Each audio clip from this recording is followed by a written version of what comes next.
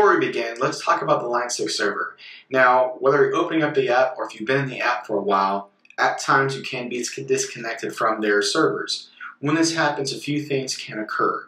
You'll notice that you can't search for anything on the cloud, or at rare occasions, you'll be under My Tones and all of your patches are gone, kind of like they've been deleted.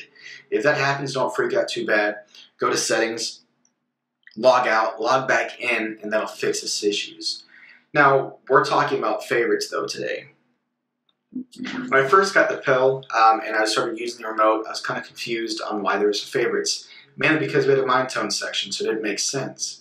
I would go under Cloud, I'd find a tone I'd want to save, and then I noticed that there's no section for favorites. So I started thinking, why is there a favorites at the beginning? And that was until I figured out that it directly corresponds with the Music tab. Let me show you.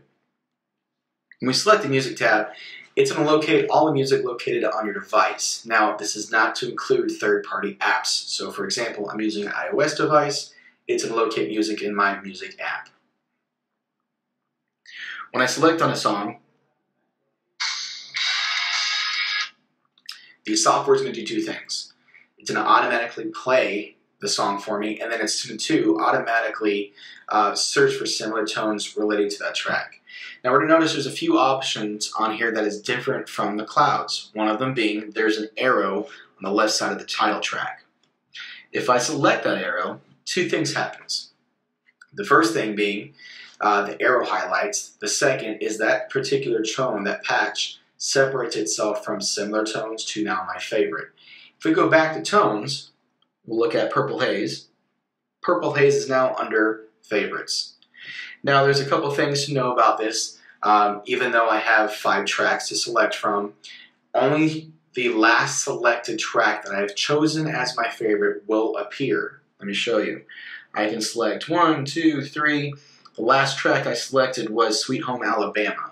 So you're only allowed one favorite per track. Now every time I play Stillborn, that particular patch will be selected. Or if I just go to favorites, that'll be automatically selected.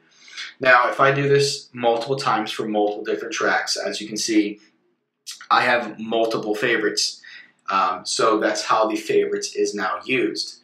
I hope this clarified things for you guys. It definitely clarified things for me when I figured it out. And it's one of the biggest things, if you guys have not used this app for, is locating tracks quickly.